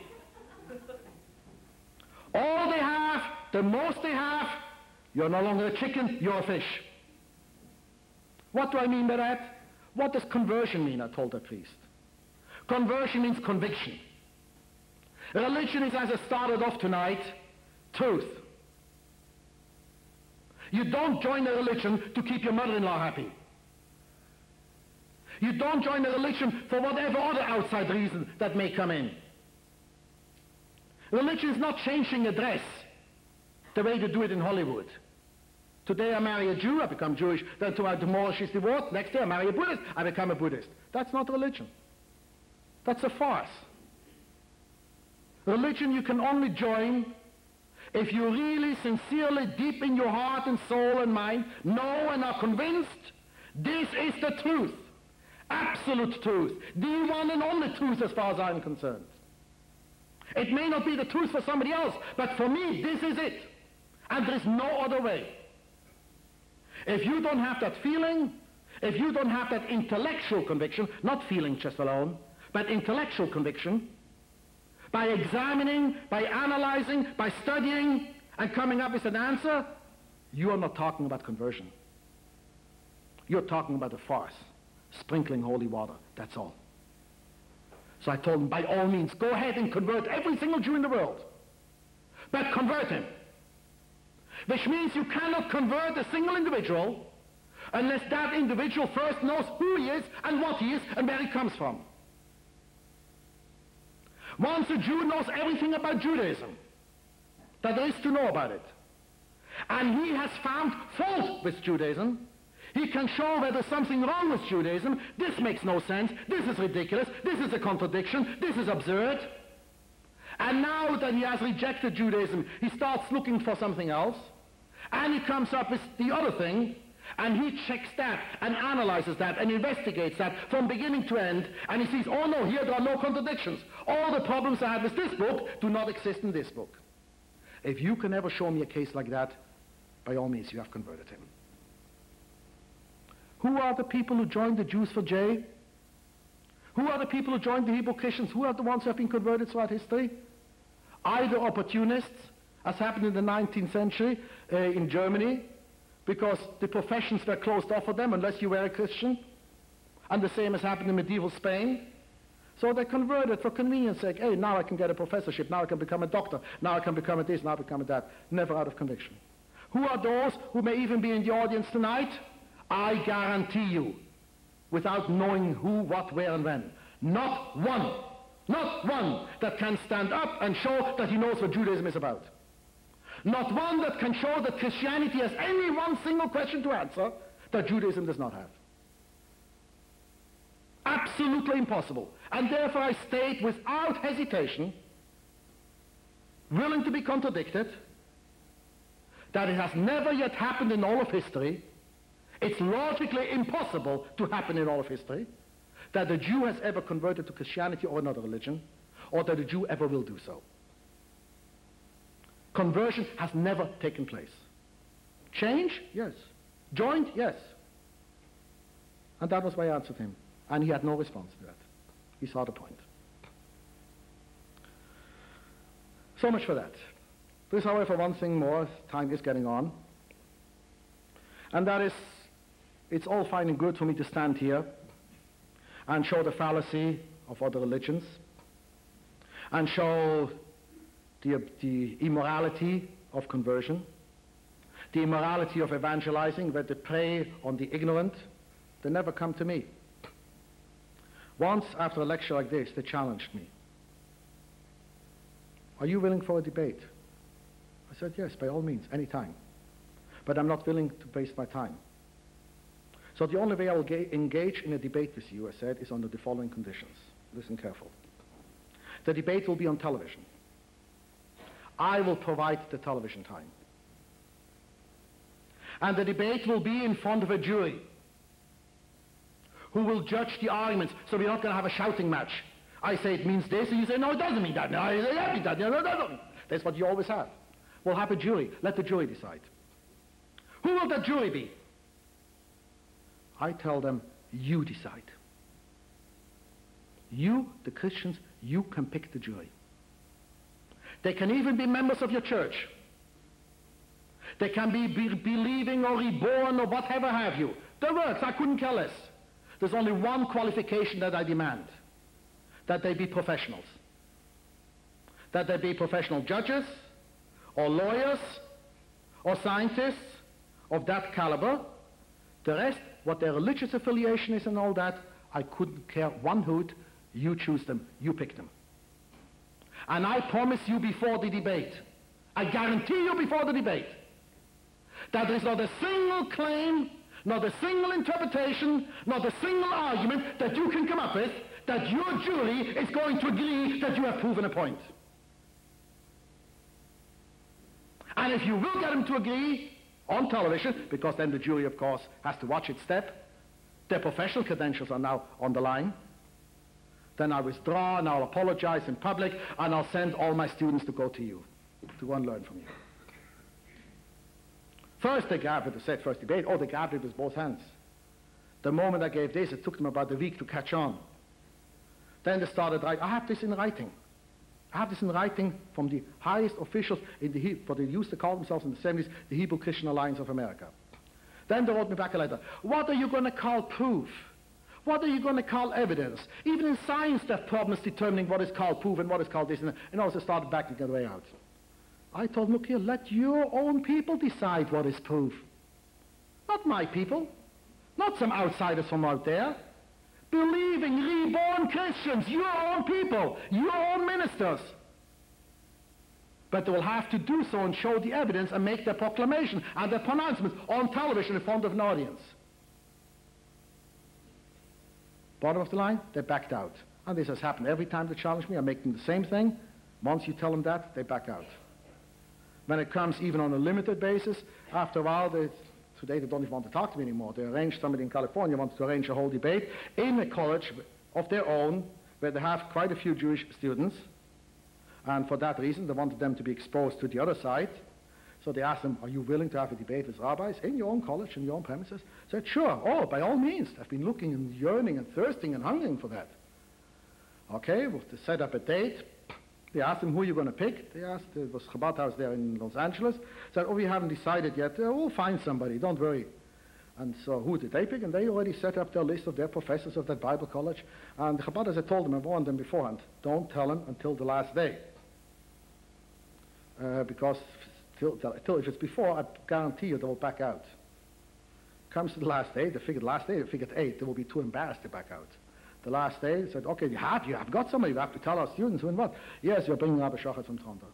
Forget it, he has no respect for us. He speaks condescendingly, he's condemning, he's critical, this, that, we don't want to talk to him. Fine, I certainly don't want to talk to them. Ladies and gentlemen, this is all fine and good, and in some ways may even have sounded entertaining, though I do not find it entertaining, and I refuse in general to speak on this topic when it's just for entertainment, unless it really serves a purpose. I don't want to talk about this, everything I've said so far.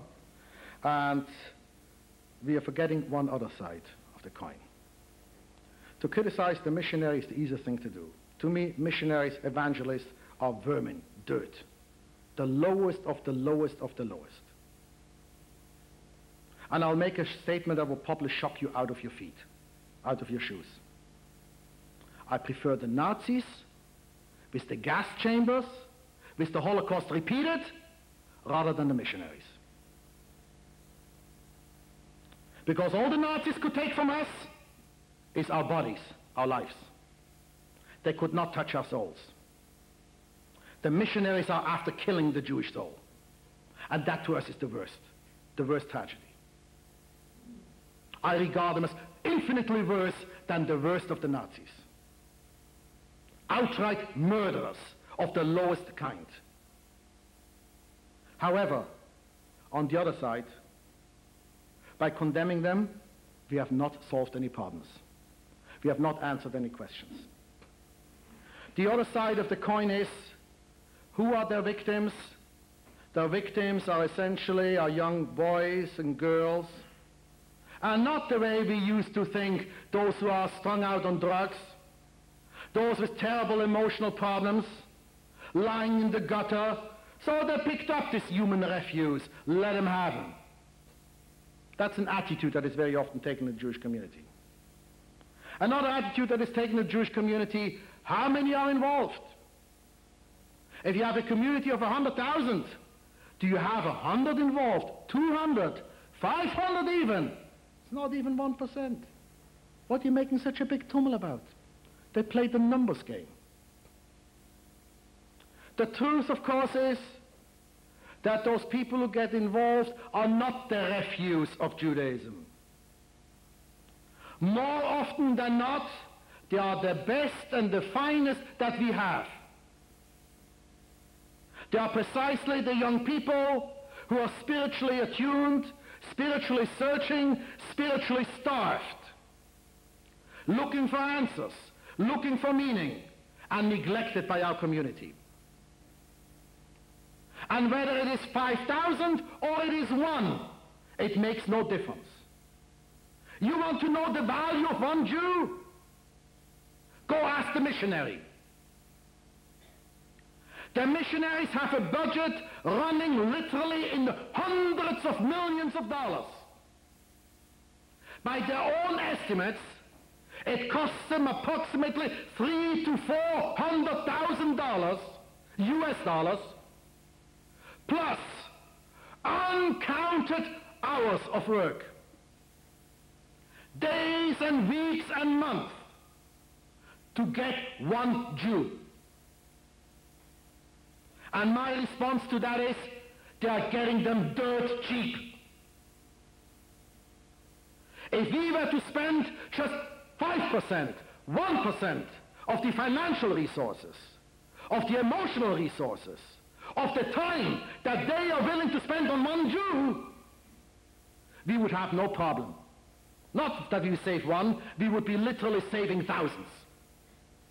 But then we have the numbers game. How many are involved? Oh, we have so many other problems. We have so many other commitments. We have so many other obligations. It's all fine and good to stand and condemn the missionary, but the missionary gets them by default. The missionary is very often the first one that provides for them a shoulder to lean on, an ear that listens to them, to show them some sympathy, that is willing to talk to them. I had an interesting story some 20 years ago. I was asked to deal with a case in Denver, Colorado. And I decided, since I'm already in Denver, Colorado, in a few days, I'll already hop over to California, where I had some family. I've never been that far west in those days. Made all the arrangements, everything. I figured I would need about 2-3 days in Denver. And then this would be travel on Sunday from Toronto, be there Monday, Tuesday, and Wednesday go to California. Since I will be there till after the weekend, I told Chabad House there, okay, I'll be coming there, so if you want to use me, fine. And they arranged the Shabbaton. About 2 days before I leave Toronto, I get a phone call from Chabad House in San Diego. Oh, we hear you're coming to California. Yes? We need you. We have lots of problems there with cults, lots of problems there with kids getting involved. They're very active and so forth. Could you please come out? I said, I'm sorry, I have no time. I'm going this and that, Denver, then I have 2 days in California. At the weekend I already promised to Chabad House in LA, and Sunday I have to go back to Toronto. Now, I don't know if you people have ever been in contact with Chabad directors and Chabad workers. They have selective hearing. They only hear what they want to hear, and the word no, when you tell it to them, it doesn't register. They have their own agenda. He kept me on the phone literally for 45 minutes. I give him every argument in the sense. There's no way I can do it. And he keeps pausing. Then he sees it's a hopeless case, so he takes a new tack. He says, where are you going from the airport? I said, I'm going to Long Beach. I have a sister there. Long Beach, California? Oh! And you're coming there Wednesday night. You know what? We'll pick you up from Long Beach shortly after you arrive. We'll take you to San Diego. It's 20 minutes drive. And then we'll give the lecture and we take you back, so you have lost no time. Well, that I could no longer say no to. I mean, all they're asking is just a couple of hours. It's not a special trip. Okay, I gave in. I surrendered. The case in Denver, Colorado was a failure, at least at the time. What happened thereafter, I don't know yet. I go to California. I get to Long Beach, tired, exhausted. Get there about 5:30, 6 o'clock. And relax, just hi, hello. 5 minutes later, a car in front of the door. Came to pick you up to take you to San Diego. Already? The lecture isn't called till 8:30. Yeah, okay, so I figured maybe they give me supper there, let me relax there. Okay, fine, good. I hop in the car goes 10 minutes, 20 minutes, 30 minutes, 40 minutes, 50 minutes, an hour. San Diego is 2.5 hours from Long Beach. If you go full speed on the freeway. I was furious. I mean, even chutzpah, and this sounded a bit like Paul, heavenly deception. I came there, it was about 8:30 already by the time I arrived there. The Chabad rabbi stands on the steps of the Chabad house, like this. You're late, people are waiting for you. Chutzpah, not even a hello. He has tricked me and lied and cheated to me and all that. And what is the hello? You're late. He still has a complaint. I'm starving, haven't eaten all day. Said, San Diego, I never heard about San Diego before I went there, and I decided after I leave here, San Diego will not exist on my map anymore either. I come into the Chabad house. I figured maybe there's a big audience, 500, 600, 700 people. 25 people. And of those 25 people, 23 at least were associated with Chabad house. The other two I don't know. For that you have to drag me out to come and preach to the converted? To waste my time? I didn't even want to argue with him, didn't want to say. I decided, you see how long the spiel takes tonight? I'm going to give him a 15-minute thing, and goodbye, and erased from my memory. I start speaking, 15 minutes, wind it up. If they have complaints, let them complain, what do I care? Just as a minute before I finished, a whole group walks in with guitars and something else, and the Chabad rabbi comes behind me and says, "End doors, you say the Russians are coming, the Russians are coming." Well, obviously, it was the opposition, the loyal opposition. A whole group from Campus Crusade for Christ, active on campus of the University of San Diego. Well, at least now I had somebody to talk to. Before, it was just a waste of time. So there I went into the whole thing. I mean, there I felt the responsibility. And when it came to questions and answers, one of their kids kept asking lots of questions. Challenging, questioning, this and that, and I answered him everything he said. And then we finished, it's about 11:30, and the old pair went out and came over and said goodbye, thank you very much, it was a very interesting lecture. And when he passed by, I stopped him and said, "Are you Jewish?" He said, "Yes." I said, "Oh, hold it, I said. If you're Jewish, you asked here lots of questions. First of all, how did you get involved here? Listen to his story. How you got involved, he tells me, very simple. His mother is a graduate of Auschwitz. Came as a young woman to California, got married there, and they joined the Reform Temple. He said since his early youth he was very tuned into religion. And he always used to bother his rabbi with questions about religion, about God, Torah, this and that. He used to ask him, does God exist? And the rabbi kept evading, what is God? God is love. God is the universal principle. God is the universal soul, and this and that. Is the Torah divine? Well, you know, it's inspired. There's an ongoing divine revelation, ongoing inspiration, etc. The whole works. He says, after a while I came to the conclusion, in my temple there were at most 2 people that really believed in God, my mother and myself, and the rabbi at best was an agnostic, if not an atheist. But still, maybe that's the way Judaism works. Who knows? Maybe it's an optional thing. And that's how he went through the whole thing till he went to university. And one day, passing on the campus of university, where the Campus Crusade had a table, he was approached by one, suddenly screaming out, "Hey, you there! You think you'll go to heaven?" Imagine somebody asking a question like that. I mean, I as a kid, teenager, how did I get my kicks? We had no television. We didn't go to the movies, things like that. I got my kicks by going to, when I was in yeshiva, go to Times Square and hassle these street corner preachers, giving them with all these passages. That's how I got my kicks. So when I get questions like that, if I hear people coming out with these insane things, I think, if I have time, I take the mickey out of them like this. Oh, somebody getting knocking on your door. So I invite them in with a big smile. Yes, by all means, come in, and this and that. Usually 5 or 10 minutes, they walk out backwards. Be gone, Satan! Be gone, Satan! And so forth. And I treat them very nicely. I just question them, that's all. So he said, when he heard that question, he had the same reaction that I get. Hey, we are dealing here with a bunch of nutcases. He can have a good time with them. So he started questioning them. What do you mean heaven? This and that. He's trying to take the mickey out of them. And he says, something happened. He says, they asked foolish questions. They made stupid statements. I challenged them, but whatever question I asked them, they were not ashamed to stand up for what they believed in. They were not embarrassed to state what they believed in. They said it forthright, and that impressed me. For the first time in my life, I came across a person that was willing to speak openly, frankly, no beating around the bush, like his rabbi did. And one thing led to another. He became involved, and he wound up to be their main recruiter on campus. And he had really a charisma about him. That's what drew my attention about him. There was something about him, real charisma. And so I could understand that he was successful. So I asked him, look here, you have been here now tonight, you heard what I said, you asked lots of questions, frank, open, direct, I answered you. What do you say now? He says, yeah, you gave me lots of food to think about. I said, hold it. This is not food to think about. We are dealing here about religion, we are dealing here about truth, we are dealing here about reality. This is not something that you play games. Yeah, I'll shelve it till tomorrow. Either it is true or it is false, there is no in between. Yeah, he goes on. To make a long story short, I asked him, I said, I ask you for just one thing.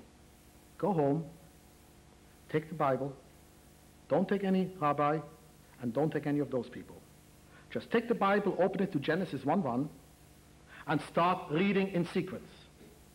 Don't start turning pages from Genesis 3, and then to Genesis 49, and then to Exodus 12, and then to Leviticus 16, and then to Deuteronomy 18, and then Isaiah 7, and Isaiah 53, and Daniel 7, and Daniel 9, and Ezekiel 31, and all these whole host of passages they keep throwing at you. Read in sequence from Genesis 1:1 for as long as it takes you. Don't ever ask anybody for interpretation. No Jew, no Gentile. And then as you come across all these passages, ask yourself what these passages mean. If at the end of going through the Bible that way, you still come up with the approach that you have now, I have no problems with you. But I dare you to do that. It took me till 3:30, 4 o'clock in the morning. I didn't get back to Long Beach till 6. I finally agreed to do it. Less than a week later, I get a phone call from the rabbi of the Chabad house in San Diego. He has dropped the whole campus crusade. He did what I told him to do. He dropped the whole thing. He went to yeshiva later on, and he came back, and he was instrumental in getting out literally dozens of Jewish kids. Because he was in there. He knew what it was. He knew what their arguments were. He knew their approach. And he now also saw the other side. And here we have a typical example of what is going on. That here he found somebody who was sincere. One thing we have to give to missionaries. They're hypocrites, they're cheats, they're vermin, they're the lowest of the lowest lowlives. But one thing, they're sincere in what they're doing. And they're willing to take abuse. They love abuse, because that means chalking up more extra brownie points for upstairs. But they stand for what they believe in. And we Jews, unfortunately, don't. We are weak in that regard. Not only are we weak, we neglect. When there's a crisis, we jump, we scream, "Oi, vey, what is happening here?" But if there's no crisis, everything is honky-dory, and it isn't that, no problem, it's not in the family, it's only my neighbor's family. How many kids are involved? How many of them were on drugs? How many were lying in the gutter, etc., etc.? So initially, I don't even blame the missionary. The missionary is simply picking up that which we have left for them to be picked up. And that is where we have to worry about. We have the concern to prevent that. When I give lectures like these, even though I have had it happen that from the lecture alone people came out of these groups, I don't expect that. I see my lecture more as preventative medicine. Let people at least know what the score is. So that if anybody is ever tempted, has ever been accosted by any of those low lives, let him know who and what he's dealing with. When it comes to taking them out, that's a different ballgame. It depends on what level they are involved. If they're involved emotionally, you can talk your head blue. If they're involved rationally, I can get them out in 5 minutes. If not 5 minutes, 20 minutes. If not 20 minutes, a day. If they're involved emotionally, forget it. I don't know how many cases of those involved in Jews for J and all these others that were brought to me and I talked to, say at the end of the conversation, I see your point, you're 100% right. They admit the truth. Some of them are honest. And then I ask, no, but? The answer is, but I feel it right in there. And that I cannot act against. That I cannot fight. I can fight on this level, where religion is at. Where it's emotion, there I can't fight it. And all it would take then is just patience, and perhaps in the course of time, we can wean them away from this. I compare people involved in cults, and Jews for J is an outright cult, as drug addicts. They are drug addicts. And the missionaries are drug peddlers. Literally drug peddlers. They are peddling a spiritual drug. And the proof you have, if you need any, I feel it right in there. And when I ask them, you tell me you feel it right in there? Go to the Moonies, Unification Church. Go to the Scientology. Go to the Divine Light. Go to any of these groups, the Way, whatever it is. You can shoot down their arguments in no time. You don't need to be a great sophisticated professor of philosophy to do so. Nor do you have to know any theology. Simple, common, down-to-earth common sense. That's all you need. What do all of them say once you are finished with the arguments? I feel it right in there. Will the real one please stand up? He feels it, he feels it, he feels it. In a way, the simplest refutation to any missionary, take that as advice in case you're ever challenged. Whenever a Christian asks you, or whoever it is, asks you, why do you not want to join us? Why do you not want to believe what we believe in? You know what the simplest answer is? How does a Jew answer a question with a counter question? You tell me, if I talk to a Christian, why you are not a Muslim, give me the reason for that, and by giving me the reason for that, you have given yourself the reason why I am not a Christian. It's exactly the same reason, and I don't care what he's going to answer. And the same I can say to the Muslim, you tell me why you are not a Christian, and you will know why I'm not a Muslim. You tell me why you're not a Buddhist, and I'll tell you why I'm not a Christian. The whole concept of Jew for J is such a falsehood which denies all of Judaism and denies all of Christianity. People who claim to be Jews for J obviously don't know the first thing about the New Testament, which declares quite explicitly, neither Greek nor Hebrew, neither freeman nor bondsman, neither male nor female. There are no distinction between Jewish Christians and Christian Christians, or Gentile Christians. It's all or nothing. And those Jews who are circumcised and got involved, let them listen to what Paul says. If you are circumcised, Christ shall avail you nothing. Finished, case closed. You're a lost case, you're a hopeless case. Why are you a hopeless case? Because Paul says also, if you're circumcised, you're bound to do all of the law. So forget about Christianity. The whole idea from a Christian point of view, to be a Jew for J is a denial of the New Testament. It's a denial of J himself. It's a denial even of the teachings of Paul. It's a total absurdity. It's a square circle. And for sure, it's a denial, it's a lie from the point of Judaism. Only I, the Jew, can tell you who is a Jew. You, the outsider, can't come and start giving me definitions who is a Jew. I doubt very much whether the Pope will allow me to lay down the criteria who is a proper and good Catholic. So neither can the Christian come and tell who is a Jew, or the Jew for J. So those who claim to be Jews for J, those who claim to be Messianic Jews, those who claim to be Hebrew Christians or whatever, they are denying Judaism and they are denying Christianity. They're just plain, simply denying liars. But they don't realize that they are liars. Why? Because they're involved on the emotional level. And so we come back. She says God exists. I know God exists. That is where religion is at. The definition of a cult is somebody who simply says, who simply closes his eyes, jumps, blindfolded, credulity. Doesn't know what he's talking about. Purely emotional. Religion has to be like I believe Yitzhak Obadiah says. Now I know. I examined it, I checked it, I investigated it, and I've come to the conclusion from here, not from there. That is what religion is all about. That is what truth is all about. That is what reason is all about. That is what morality is all about. We are not even talking here Jew versus Christianity. We are talking here basic decency. Basic decency. Basic truth. Basic morality. Basic ethics.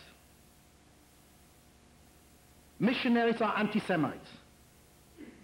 Missionaries are pinpointing an identifiable group within society and saying what Jay said, no man cometh unto the Father except through me. You don't become a Christian? Down to the eternal barbecue. Hitler and all his henchmen, insofar that they accept him, go straight up to heaven to dance with all the angels. The 6 million Jews killed by the Christians, because they died, thank God, in their faith, they are burning down there eternally in the barbecue. That is the Christian concept. That is the morality of the missionary. So when they talk about Jew for J, that makes as much sense as Pope Paul for Buddha. The Archbishop of Canterbury for Krishna. It's exactly the same absurdity. It means the same thing, because this is a contradiction in terms. When we are talking about here tonight is not attacking this, is not attacking that. That is not the issue. The act of missionizing we attack because it is in essence absolutely indecent, offensive, obscene. And if you think that I can say such things only here, just last year I had a debate in Oxford, at Oxford University, with the Archbishop of Oxford on that very topic, the morality of missionizing. And the bottom line is he had no answer. It is offensive, it is obscene, because you are pinpointing, you're telling us this is what Hitler is all about. There are subhuman beings. Who are the subhumans? Those who do not accept Christianity, or for missionaries of other religions who don't accept that. That's exactly what it means. No man cometh unto the Father except for me. This means if you are not one of ours, you're not one of us, you are subhuman. You're an animal. You're a beast. You're a cockroach. I can step on you. I can get rid of you. This is what it is all about. Let the Christian lead a good Christian, decent life, and leave us Jews alone. Let us strive for that which God and truth, God and religion and decency and morality is all about. And that is commitment to truth. That's the beginning, the Aleph, the first letter, the Mem, the middle letter, and the Sof, the last letter. It's the beginning and end of all that mankind, of humanity, decency is all about. Thank you.